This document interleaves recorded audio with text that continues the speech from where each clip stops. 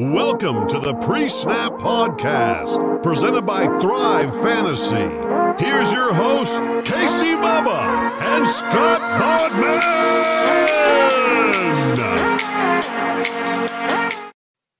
Scott Bogman! And with that, we welcome you back to the Pre-Snap Podcast, brought to you by the wonderful people at LineStar Sports. Make sure you check them out on Twitter, at LineStar App and at LineStar NFL. Hope you guys had a great week 3.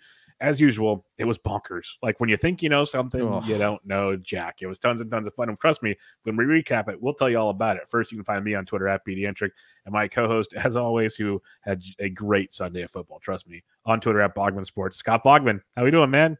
Yeah, not so great. My Steelers just got trounced by the Bengals, but at least I heard about it on Twitter too, so that's great. But it's just the way she goes when you play a division rival. Hey, at least I didn't send you one this time. I left the Twitter out of it. I was nice enough about that. And hey, you had a big Longhorns Saturday, so you got that going for you. That I did. 70 points for Longhorns was fun to watch. Yeah, that was good. Before we get into your week 3 recap, I wanted to remind you guys of this wonderful podcast. The Pre-Snap Podcast is sponsored by Thrive Fantasy. Go to thrivefantasy.com or download the app, and you'll check out its cool prop betting system. It's each tournament, as I say they are, or they have cash games too. There's 20 prop bets. You pick 10 of them, an over or an under, and you get points. Like if it's a favorite, you might get less points. If it's a long shot, you'll get more points. If you go goal, get as much right and get as many points, and you go higher up the standings, win some more cash. If you are new to Thrive Fantasy, use promo code LineStar when you sign up, LINESTAR, and they up the ante, folks. If you want to check this out, you now get a first-time deposit match up to $250 instead of $100. So if you deposit anywhere from $5 to $250, they'll match it. So check that out. Also, instead of 2 months of LineStar Premium, you now get 3. So we're just upping all this stuff for you. Nice. And you'll have to check in, but it should count for this week. If it doesn't, at Thrive Fantasy on Twitter, free $50,000 NFL contest ticket for their promo for this week. So check that out. Nice. If it's not, I will change that and we'll fix it for the next show. But that's what I have right now. So you get up to $250 now instead of $100. You get 3 months instead of 2, and a free ticket into their biggest Sunday tournament they offer. I don't know what you're waiting for. Check it out. If you like free money, they're basically giving you free money. So check that out, enjoy it, and have some fun. All right, Bogman. Week 3 recap. Let's get Boogaloo in here. Thursday Night Football, Panthers, Texans. Beautiful game. Panthers just dominated 24-9. They didn't have to do too much because, it was a rough one for Davis Mills and everything involved. But I guess Sam Darnold still looked pretty good. And I guess I buried the headline. CMC. Yeah. RIP. That's unfortunate. Well, they're not sticking him on IR. I swear, dude, I could have swore I saw something that said 4 to 6 weeks for him. That's what I thought too. And I think that's what a usual, whatever grade. I can't remember if it's a grade 1 or grade 3 is bad. I always forget. I'm not a doctor, obviously. So, but you could see it through his pants. I know that's not good. We could see Kevin Durant's, Achilles tear, that kind of stuff. So it's never good when you can see those things happen. But, hopefully it's just 3 weeks. You're not going to put him on the IR, so keep your fingers crossed. But I tell you what, I think a couple things we took out of this game is, number one, Brandon Cook's still the only Texan you can own. So running game's a mess. Davis Mills just isn't there yet. He did some nice things, but couldn't put up points. So in Carolina, obviously, I think we're going to want to go after Chuba Hubbard here. Going to be the number 1 waiver wire guy this week because he's replacing CMC. And when they gave it to Mike Davis last year, they just went to Mike Davis in the same type of 30 touches that they did with Christian McCaffrey. If only the Falcons would do that. Yes. We'll get to that eventually. Yeah, we will. But yes. Another big thing here is they traded their starting tight end, Dan Arnold, for CJ Henderson when JC Horn went out. And I think Tommy Tremble is a guy that you're going to be able to look at in deeper leagues. 3rd round tight end out of Notre Dame. Scored a touchdown in this one on a running play, got a little bit more involved in the passing game. So I think he's a guy that you're going to want to look at in deeper leagues, not in your standard 12-man. Yeah, we joked about that on the radio show that they made a point to physically say Tommy Tremble, the first time he touched the ball in a professional football game, scored a touchdown. That was like the full thing. So he was talented at Notre Dame. So I wouldn't be shocked if he gets a little roller. They wanted to keep up in what was already a really good defense. They had confidence in the kid, it sounds like, if they're trading Dan Arnold. Not worth a bad look. I can't wait to see the Chuba Hubbard bids. We'll talk about that in the fat. We don't have to hear Sam Darnold to Dan Arnold because that was kind of tough, especially for the guys in the booth. So yeah, a couple drinks and it gets a little tricky. Let's head to Sunday for you now. Colts Titans AFC South battle. Titans win 25-16. Neither team really looked great. Julio Jones was mysteriously not involved late in the game, and they said he's not hurt. AJ Brown left hurt, so that's a bit of concern. Derrick Henry still a monster on the ground and through the air, and the Colts just look bad right now with their whole situation, and they lost Quentin Nelson, looks like, for a while. So not going to get any better. They call Quentin Nelson day to day today. Goodness. So I mean, yeah, I'm day to day too when my alarm clock goes off. We'll see. Well, I mean, that's just for living, not for playing. But I'm with you on that, by the way. I think what happened here with Julio, and this is why I'm not bothered by it, is that they were up so much. And Nick Westbrook, I don't know, it's just Nick Westbrook in Indiana. But Nick Westbrook is a better blocking wideout, and you're not going to, take Julio and make him block for Derrick Henry for most of this game. So why not have Nick Westbrook do it? Which, led to him seeing 4 targets and scoring a touchdown and catching all of them, by the way. So if AJ Brown's going to miss some time, which I believe they're calling him week to week right now, then Nick Westbrook, once again in a deeper league, could be a pickup. Not much use to us here. With the Colts, man, I'm just frustrated that, that Carson Wentz is down and you give the ball to Jonathan Taylor 11 times. I don't know why you would do that. It was nice to see Pittman get peppered with targets and all that stuff, but Hines is still, Hines is outpointing Taylor right now. Yep. And that is just absurd. I like Nyheim Hines, I do, and he should have a role, but Jonathan Taylor should be getting the ball at least 20 times a game. This is not good coaching right now. Especially facing a Titans defense that's been getting shredded by the running back so far this year. It's like this could have been Jonathan Taylor's game, and they just totally fugazied that one. So that was not good at all. It's going to be interesting to see where the Colts go from here. At worst, the in-season Hard Knocks should be a blast. So they picked, I think they picked the Colts going, man, they're going to be AFC South favorites. They got to be at least pretty good contenders here. Oops. So yeah, that's going to be a lot of fun there. Falcons at the Giants. This was another oops game.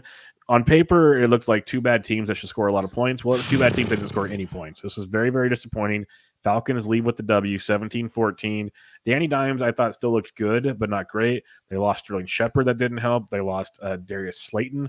That didn't help, obviously. Your boy, Saquon, came back in a big, big way, which was good to see. And you mentioned it, the workload kept increasing, so I think we're good there. Falcons, I still hate Cordarrelle Patterson. Like, this is ridiculous. It should not have happened. Like, Mike Davis is good. Use him. Other than that, the floor is yours. I think it might be time to like Cordarrelle Patterson. Well, yeah, you have to now. That's what I'm angry about. Yeah, I mean, 6 catches on 7 targets, 82 yards, and 7 rushes for 20 yards. That's over 100 yards. Didn't get in the end zone this week, but he's going to be putting up 100 yards a week. It's just, is he going to get in the end zone? He seems to be that, number 2, and it's annoying because I feel like he's taking away from everyone we like to value. Yeah, Calvin Ridley was expensive. But Gage, Pitts, and Davis are all getting stuff taken away by Cordarrelle Patterson. So I think the word is fade those guys and pump Patterson up a little bit. Hopefully that is enough praising him to get him out of the game next week, but we'll see. So pray for everybody. Right. Shepard and Slayton being down hurts. Luckily, Ingram came back. So he saw 6 targets, did lose a fumble, which is super frustrating, but it could make Colin Johnson, who saw 7 targets of value, and the rookie Kadarius Toney saw a ton of snaps. So if those guys both miss next week, those guys could be, once again, bigger league or DFS plays, but just be more involved for next week. Yeah, they can be very fun DFS plays value-wise, which you'll hear on the Friday edition of the Pre-Snap podcast when we preview the Week 4 slate for you, but some nice value there. And Johnson, we saw at times last year, even in Jacksonville. That was he was serviceable towards the end of the season, like streaming from time to time. So he's a good fit there. Obviously, Galladay was back, but he still looks kind of broken. So we'll see how that comes along. Chargers, Chiefs. I'll be honest. I was golfing Sunday morning, and this started out very slow, and I'm like, this is not what we wanted it to be. Well, it ended like we wanted it to be.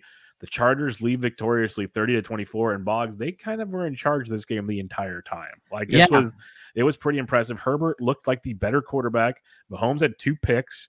Tyreek Hill still absent. Kelsey feasted. Hardman had another nice game. But Mike Williams is an absolute monster. Eckler's a beast. Allen did his thing. This Chargers team, who we picked as the sneaky dark horse in the AFC, we both did. Yeah. I know it's week 3, so I'm not victory lapping this, but I'm feeling pretty good about the situation right now because they've looked very good. Right. I mean, I think really the thing you have to worry about with the Chargers is injuries adding up. It seems to happen to them every single year. And Bosa got a little dinged up in this game. Derwin too. So just pay attention to that. But I mean, this might be the absolute breakout year for Mike Williams. Remember, super high pick in the NFL draft, has disappointed for the most part. He's had an okay season. But I mean, he is putting up first round wide receiver numbers now. I mean, 7 for 122 and 2 here. It's just been great. Eckler remains the man. It doesn't matter if he's getting it through the air, on the ground. He's getting it and scored in this game. On the Chiefs side, I was really happy to see Clyde Edwards-Helaire get going. He even fumbled early, so I went, "Oh God, is this going to be a, they're going to yank him?" But they went back to him and showed him some confidence, unlike Ronald Jones in Tampa Bay.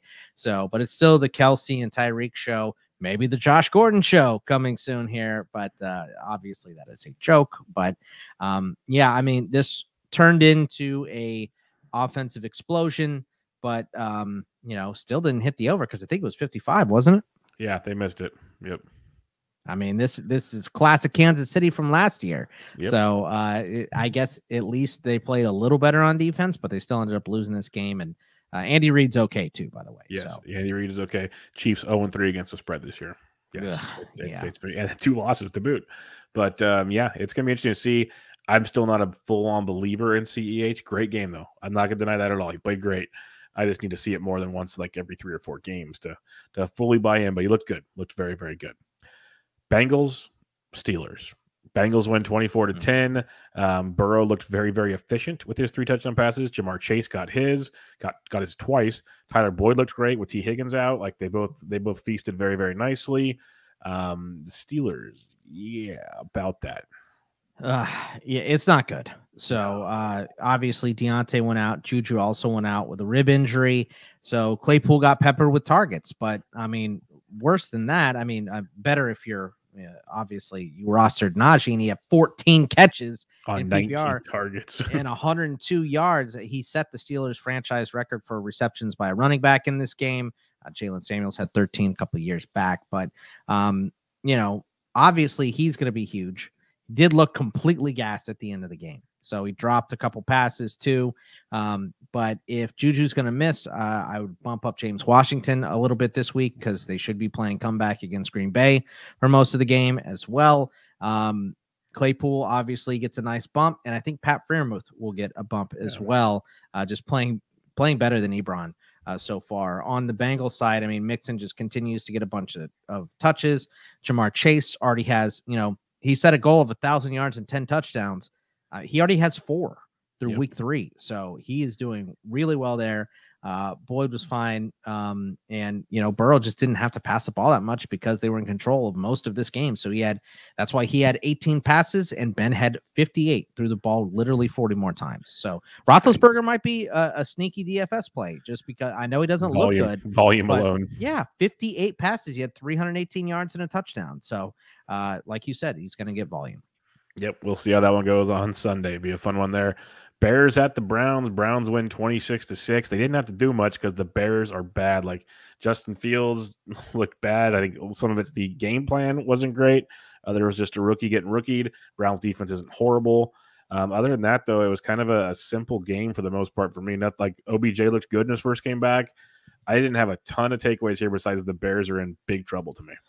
Yeah, I mean, I thought it was going to be much better than this, but in Matt Nagy adding to, we don't know who the starter is going to be. They're all in play is just completely eye rolling. Like if Nick Foles was in play, then why didn't he start this game? Why would you go to your rookie when he isn't ready if Nick Foles is in play? Especially going into the dog pound. Like, come on. I just don't get it. So, yeah, Justin Fields looked rough, and it stopped the entire offense. They had one net passing yard because he threw for 68 yards and had 67 net yards lost in sacks. So, Robinson led in targets. I guess that's positive, 6 for 2 and 27. He's made some loser quarterbacks look really good. So, hopefully, he can get back on track. Will be a nice contrarian play this week. Just because no one will have confidence in him.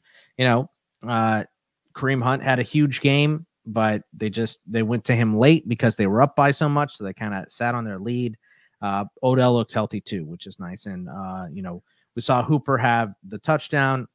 It's kind of a crapshoot between him and Njoku. I don't know who I'd want on a week-to-week basis, but Hooper got the red zone look in the touchdown. So he would be the guy for now. Yeah, but it'll be interesting to see where they go in a competitive game going forward. Ravens, Lions, Tucker is an absolute legend. That's all I have to say. He was already great before Sunday, but the Ravens got gifted a non-delay of game call. Like, I was watching the red zone, and I'm like, wait a minute, did I miss something there? And they just let the game go. And they got that the first clock down. Doesn't always I know, up, but it looked real. Like, it wasn't just like a few milliseconds. It was like sitting there for a while. It looked bad on TV. But then watching the kick, I think I wasn't the only one that thought he missed it. Like the way it bounced, like that was short type thing. I just couldn't tell. So when I'm watching it live, awesome. I saw it hit the crossbar. I was like, which way did it go? And I saw it hit the net. And, every Lions fan doing surrender Cobra at the end of the game, just this number right here that all dudes do when their team is losing. But that was, and he finished them off with a 61-yarder the last time they played. That's just. Tucker's just a beast, brutal. An absolute beast. Like 66 yards, set the record. Legend. I'm over here feeling bad for myself after watching the Steelers, and then just, I'm glad I'm not a Lions fan. Yeah, like the Lions played pretty decent. They played okay this season, better than I thought they would. They're 0-3. They've been in every game. They should have won this game. Like that was a tough one. Really tough pill. Jared Goff has been good. Not great, but he's been good. I'll give him that much. But overall, it's another tough loss. And they didn't go to Quentin Cephas at all, which shocked me. And then the Ravens, Hollywood Brown, this game shouldn't even been close if Hollywood Brown could catch a football. Good Lord, dude. So I feel like you got to go back to him because he's getting open. And I'll keep rostering him. Yeah. Oh, yeah, 100%. The tough thing with Marquise is you saw him. He was wide open. He was torching fools. So, big, huge drops that almost cost him this game. But, I think you got to go back to him because he is getting wide open. On the other hand, this Khalif Raymond getting 10 targets confuses me because Cephas looked like the best wide receiver, but Raymond was open in this game. So I'm kind of torn on where to go. I don't know if you can really roster anyone outside of Swift or Williams from the Lions at this point. Struggled too. Hawkins. Yeah, Hawk was tough too. He's usually expensive. So, but when you don't have good wide receivers, they're going to bracket him every single time. True. Swift was awesome, though. I'm with you there. Swift was awesome. Swift is awesome. Yeah. All right. Saints, Patriots. Talk about my shocked face. It was awesome. Saints win 28-13. Jameis did Jameis things. He even gets scolded for one of his touchdown passes because pure Jameis fashion. Just throw it up and pray. That was a gift from God, he said. I love that. That was amazing. Jameis is a meme factory. Yes, he's the best. But the Patriots lose. Mac Jones looked like a rookie quarterback this week, and we'll see where it goes from there. Most importantly to me in this game, James White messed up hip, and that could be a big thing for Ramondre Stevenson going forward potentially. It could be, but it also could be a big thing for JJ Taylor. Yeah. So, but honestly, let's not look at the run game this week when they were down. Mac Jones threw the ball 51 times. Just all teams are getting out of running rhythm if they get down. They just abandon it, and that's exactly what happened in New England. Damian Harris had 6 rushes. James White had 1 rush and no targets. He did get hurt, but JJ Taylor had 1 and 2 targets. So they completely abandoned that. But that's why, Myers had 14 targets. Kendrick Bourne is clearly the 2, 8 targets, 6 catches, 96 yards, and a touchdown. Henry and Smith, I think, have got to get more involved. They got to be more of a blanket for Mac Jones. So I'd expect to see them take at least a little bit of a bigger role this week. On the New Orleans side, this is what you do, Indianapolis. Watch what New Orleans did. You give the ball to your best player 25, 27 times. That's exactly what they did with Kamara. Gave him the ball 27 times and, got lucky on that touchdown to Callaway and had a lucky bounce pick 6. So, sometimes better be lucky than good. But New Orleans not looking great on offense outside of Kamara. No, it's still a rough go there. And Taysom Hill even got a rushing touchdown, so keep an eye on all that fun. Cardinals at the Jags. Cardinals got the 12-point W, 31-19, but it never felt comfortable for me for most of the game. It was weird watching it because Kyler didn't even throw for a touchdown. He ran for one. He played well. Don't get me wrong.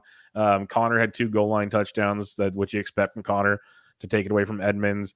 But Hopkins still. Are you trying to tell me you didn't expect the Byron Murphy pick 6? No, the pick 6, or you mean the kick 6? And the kick 6, attempt to 68-yarder. Yeah, with not Justin Tucker. All right. Prater. Well, Prater had the record at 64. It's fair. In Denver. Come on. Oh, okay. It's different. So Arenado that might have actually been in Detroit. I think it was in Detroit. Dome Stadium. Yeah. So humidity in Florida. Bad idea, guys. Bad idea. Yeah, come on.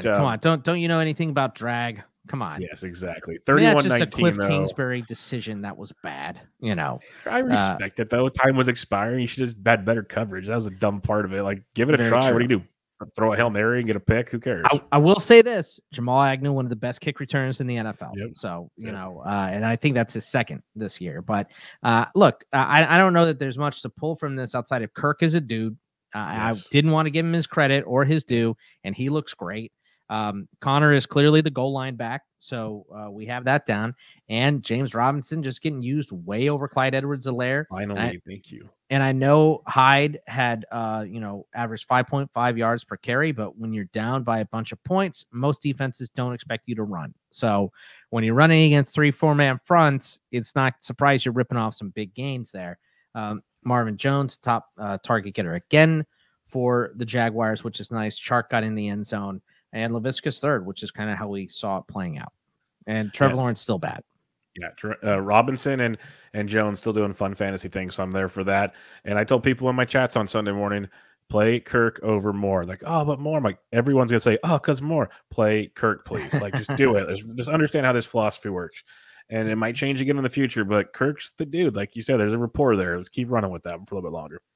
Washington. Buffalo. I'd say Buffalo looks a lot better after week 1, Boggs. 43-21 domination. Kyle Allen, 5 total touchdowns. Emmanuel Sanders looked phenomenal. They got him for a reason. Bang goes the dynamite. This is just a pure beatdown. That's the best I can say. Boom goes the dynamite. Yeah, after I said it, I'm like, I'm an idiot. I'm a redundum. But Zach Moss, absolutely fantastic in this game. 13 for 60, 3 for 31, and the touchdown. Don't know why he was inactive week 1. But he scored 2 touchdowns last week, had more touches than Singletary this week, so he's the guy. Emmanuel Sanders, great with his 2 scores. We talked about him in the waiver wire last week. Great pickup, and he's still very low rostered. On Washington's side, it was tough to, once again, see a team go away from their main playmaker. I mean, why did Antonio Gibson have 1 catch for 73 yards and a touchdown? He got that one in the second quarter. Yep. Why are you not giving him more receptions? Go back to him. No sense. It's really, really dumb to me. We said the same thing. We said the same thing the week before. It was like J.D. McKissick's the receiving back. Why? Gibson was a receiver in college. I mean, look, J.D. McKissick is great at his role. Yeah, don't get me wrong. I don't want to take anything away from him, but you've got to give. He's no Cordell Patterson though. 13 times. Why Gibson needs to touch the ball 20 times in this offense with a backup quarterback? I just think that is the way for them to go. Terry McLaurin, a little muted, 4 for 62, so over 10 PPR points, I guess, which is nice. But yeah, I mean, not else a lot to take away. Josh Allen, obviously in play every single week. He's a stud. Jets at Broncos. Broncos 26-0. Bridgewater did his thing. Gordon got some. Javonte got some. He fumbled late. We got Hamler out with an ACL injury for the season. Patrick was awesome. Sutton was good. Moral of the story is the Jets might be even worse than I could have imagined. They are bad at football. I mean, it is rough. Did you see the 12-year-old kid breaking them down? Yes, so good. So some good. of the best stuff ever. He had a week 3 one also. So I haven't seen that one yet. I got to check that out. It's pretty good too. Yeah, I mean, it is brutal watching this offense. It is honestly, it's like watching Akron. It's real bad. So Denver, though, like you said, I think Teddy Bridgewater leads the league in deep passes so far this year, which is not something you would expect from Teddy Bridgewater, but he is playing his ass off right now. He's been great. Both these running backs are viable. obviously with Hamler going down, I think we're going to see more targets for Patrick, Sutton, and Fant. So I think those are the three guys moving forward. Aquabuna might get involved a little bit more as well, but there is just no one trustable on the Jets. I hope Jamison Crowder gets back soon, but because he seems to, it doesn't really matter what crappy quarterback is out there. He gets 6 catches for 60 yards and maybe gets in the end zone. You know, that's kind of the MO for Crowder, but he's been hurt, so you can't even rely on him. So there is nothing in this offense you can want to buy right now. Yeah, it's pretty bad. What else is bad is the Dolphins, but they only lost 31-28 in overtime. Beat the stupid spread. The Las Vegas Raiders. Yes, they did. Go Dolphins, go! Just to ruin everything. But it's ironic. This is what they did with Tua last year. Like, kept the handcuffs on him. Then all of a sudden, when they needed to play, they let Jacoby Brissett do Jacoby Brissett things, and he scored a touchdown, let him do a field goal. All of a sudden, like, the ball's moving again. It annoys me how they do things. The Raiders defense was bend it and then break. Not bend it, don't break. It was bend and then break. Yeah, typical Raiders. But in the end, the Raiders win. Carr keeps doing his thing. I guess you got to enjoy what they got going at least. Carr has 1,200 passing yards already. I mean, crazy. 2 of his games gone in overtime, but 1,200 passing yards is just crazy. And I think you could pick between Edwards, Ruggs, and Renfro every week. They all seem to be viable. Edwards leading in snaps, did most of his damage in the 4th in overtime with his 34-yard catch. Only 3 catches, but for 89 yards. So pretty good there. Ruggs had 7 targets, so led them in targets along with Waller. For 4 for 78, and then Renfro 6 for 55, 77, and he got in the end zone. So he's been great. I'm concerned about your Dolphins defense here, the rush defense in particular, when Peyton Barber averaged 4.8 yards per carry. I mean, blast from the past. Yeah, that is not good. So, you know, it might be time to key up whoever plays against the Dolphins. I believe they play the Colts this week. So Jonathan Taylor bounce back week should have a nice week against this front 4 here. It's messy. I'll say this. Looks like Brissett's not going to throw the ball over 5 yards. But that if in PPR stuff, Gesicki, one of his favorite targets, 12-13 for Jalen Waddle. He did take a shot deep at Fuller late, but he did not catch it. So, you know, the run game is still a little 13 for Gaskin. Brissett took 7 and the goal line carry, and Malcolm Brown scored a touchdown too. So it's too chopped up there for me to want to do anything. So I think it's sticking a lot of your guys moving forward in this Dolphins offense until Tua comes back. Gaskin was the main guy. I think he had around 70% of the snaps, but yeah, it's a mess. It's a mess. I don't mind the little Waddle call, the Gesicki call, Parker even maybe, because it's going to be a lot of short passes, like you said. So PPR leagues could have some fun. Seahawks, Vikings. Vikings win 30-17, and they are legit, folks. They could be 3-0 right now. They're 1-2. Kirk Cousins continues to be awesome, slinging the ball around. Madison filled in beautifully for Cook. Jefferson went off. Thielen found the end zone again. This team's looking really, really strong right now, and they face a Seahawks team who with a massive letdown. So, and Lockett's banged up, so keep an eye on that as well. Yeah, I mean, I think the thing here is, you know, Seattle's defense is just a matchup you're going to love every single week, you know, unless they're playing the Jets. Taking somebody against the Seahawks looks like a pretty decent idea on a week-to-week basis. They gave up, you know, Dalvin Cook couldn't play, so they gave 32 touches to Madison, and he paid off for you. 112 yards on the ground, 59 yards through the air. He looked great. Jefferson was in. Everyone who rostered Conklin, you're welcome, because I dropped him right before this performance. So that is definitely my doing. Thielen gets in the end zone again. You know, so great. Obviously, Lockett getting banged up is concerning, but should mean more targets for Metcalf. Russell Williams still throwing the ball a bunch, and Carson was good again and got in the end zone. And look, seems like they're going to have to at least play point for point with people. So if, you know, if Lockett's a no-go, Freddie Swain has been pretty involved. We got to see Gerald Everett get a little more involved as well. So Russell and the passing game is going to play, it seems like, every single week because they're going to have to. Yeah, and Pete Carroll keeps talking about Eskridge in the receiving game, so we'll see how that plays out too. But yeah, well, Pete Carroll doesn't have a bad word to say about anyone on his team. True, so true. Chewing his gum and loving life. Yeah. Tampa Bay Rams, Buccaneers Rams, 34-24. Rams looked absolutely amazing. Pure domination in this game. Stafford is legit, like QB1 material here. Cooper Kupp continues to feast. People are stressed on Robert Woods, but he's still getting a ton of target share and tons of snaps. I'm not really to give up there. We got Higbee, you got Jefferson, Djax went off. They looked great. Sony Michel wasn't even half bad. And then on the Bucs side of things, Gronk's banged up. You got Godwin doing his thing, but overall, disappointing performance from Captain America Tom Brady. Yeah, I mean, I'm not too worried about the Tampa Bay offense. Not at all. They're going to go smoke the Patriots. Right.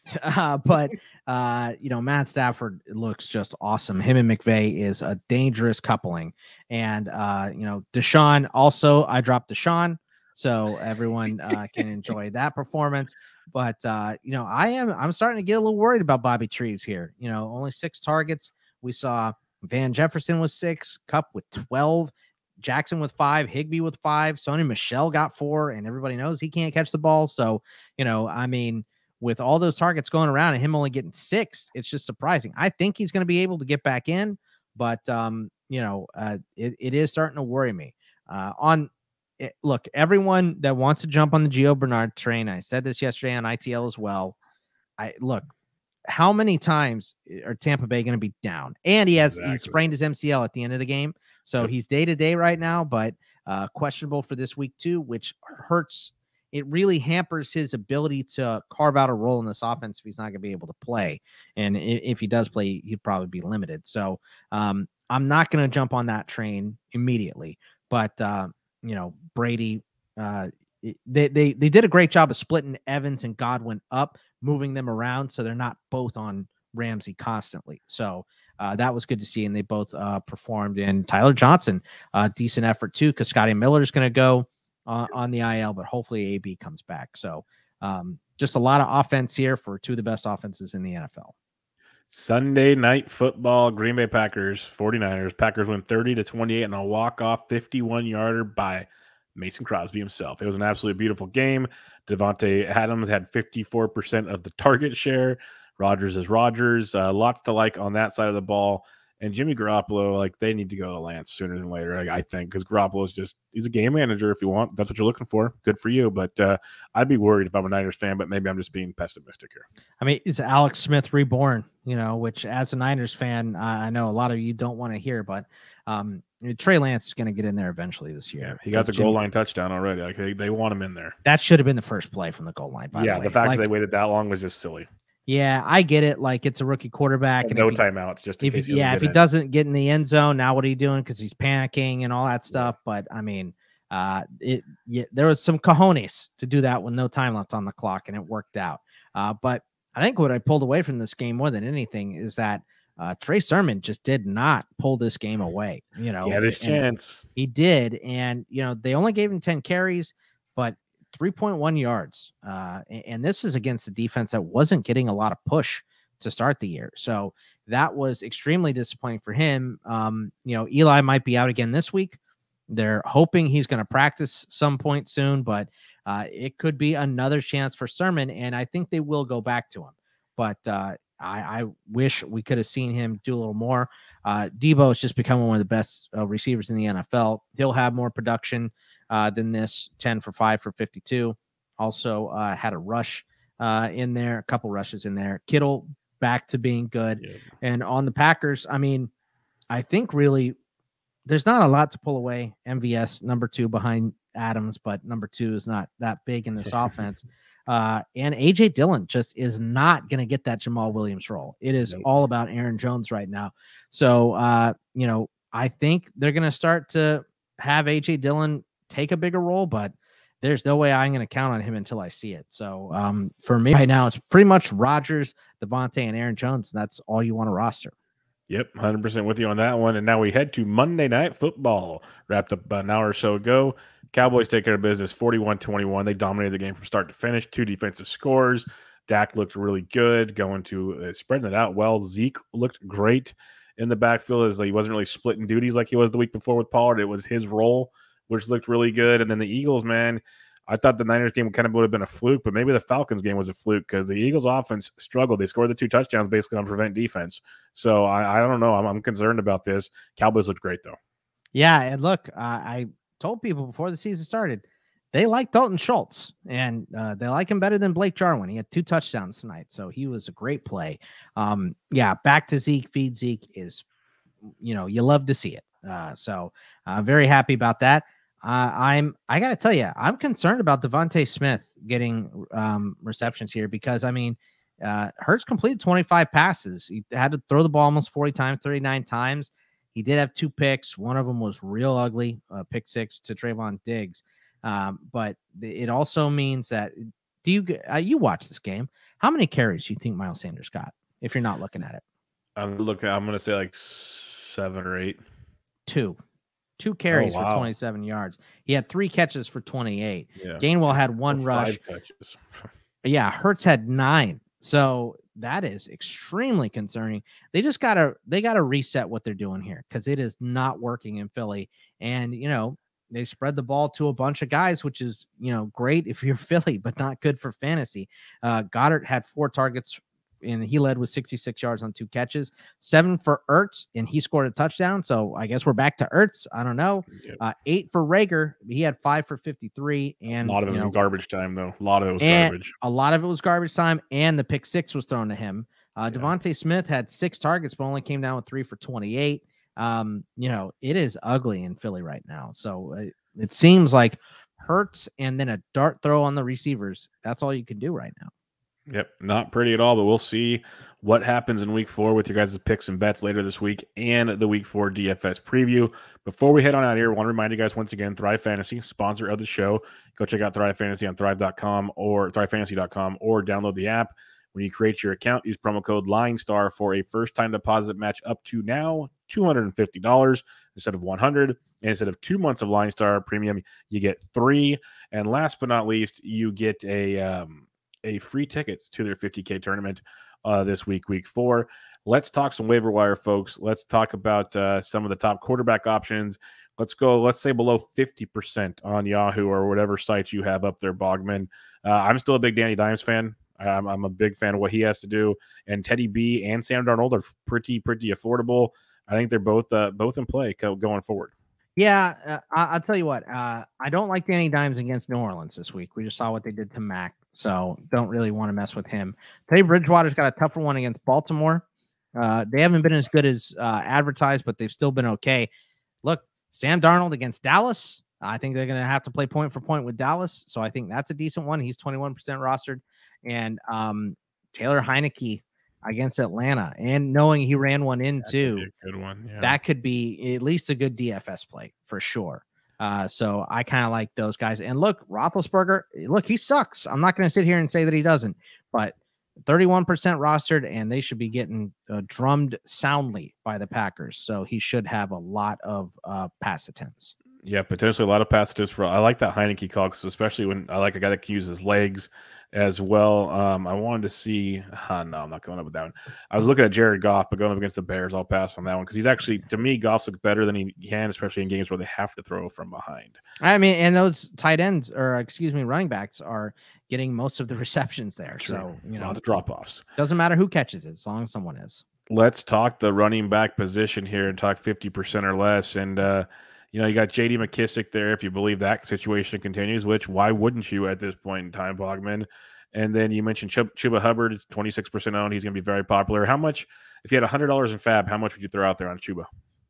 I mean, if I'm the CMC owner, probably like $50, but I think maybe 25% of whatever your fab you have left is, if you want to try to grab Chuba. He definitely has an expiration date because it's not gonna be the whole year. I mean, it might get up to 6 weeks or something with CMC, but he definitely has an expiration date because we thought they weren't going to run CMC a bunch when he came back last year, and then he played 2 games and got hurt again because it can't go away from him because he's so by far the best player on their team. He'd be the best player on most teams. So, I think I would spend a little bit on Chuba, but I wouldn't blow my number 1 waiver priority on him, I don't think. And then, we mentioned Ramondre Stevenson, possibly J.J. Taylor might be the better play for now, unless we see some roster moves. Any other running back standing out to you this week? I mean, Peyton Barber had a huge role. They're playing the Chargers this week, so they did just give up 100 yards to CEH, so Barber might be in play as well. Yep, and I guess Cordero Patterson probably could be too. Wide receiver position, there's going to be a lot of options here because it's a much deeper position, like Devontae Parker is still there, if you believe that. Curtis Samuel should be coming back this week. Something to keep in mind if you're looking for a PPR play. We mentioned Manny Sanders. He's still 26% owned. Bogman on that. You got Tim Patrick at 23. I think we mentioned him every week. And now with Hamler going down, that's another big push there. What wide receivers are you looking at? I mean, you mentioned most of them, Sanders, and I mean, the Curtis Samuel call is so great. People forget he's eligible to come off the IR. Doesn't mean he will, True, but he can. So just look for him in practice this week. Renfro, I think, needs to be on that list, as is Brian Edwards.